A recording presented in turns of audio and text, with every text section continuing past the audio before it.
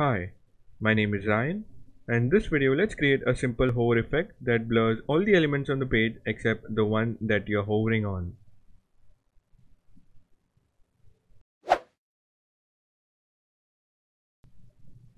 Here in my HTML file I have a div element with the class of container, and inside this div I've added 12 more divs and I've given each of this div a class of card, and I've also given them a second class in order to give them a different background color.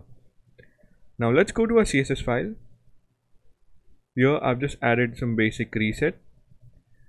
I've given the cards a few styles, and here at the bottom I've given each of this card a different background color. Now let's move ahead.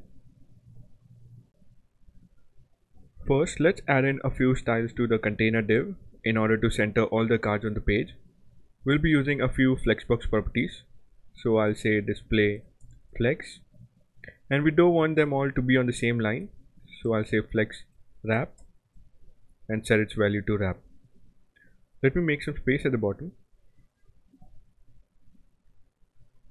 The next thing we are going to do is we'll be using the justify content property and set its value to center. And finally, let's also give it some margin at the top, let's say of 20 pixels.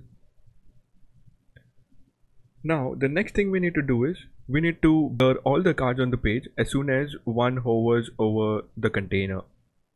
So let's do that. I'll say container colon hover space card, and I'll reduce its opacity to 0.5, and I'll also add in a filter of blur, let's say of 3 pixels.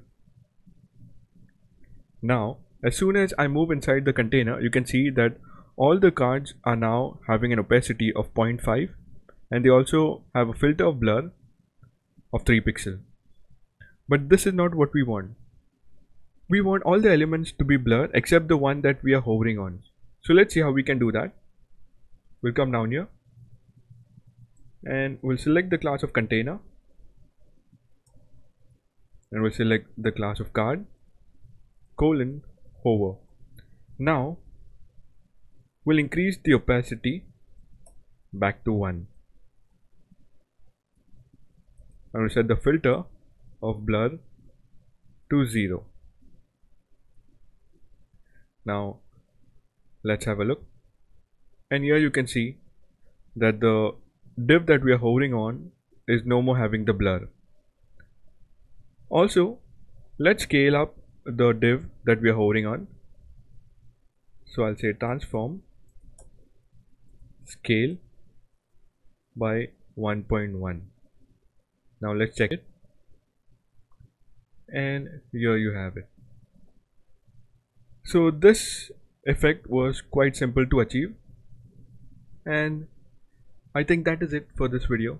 This is one of the simplest videos I've made, and that is it. I'll see you in the next video. Till then, have a nice day.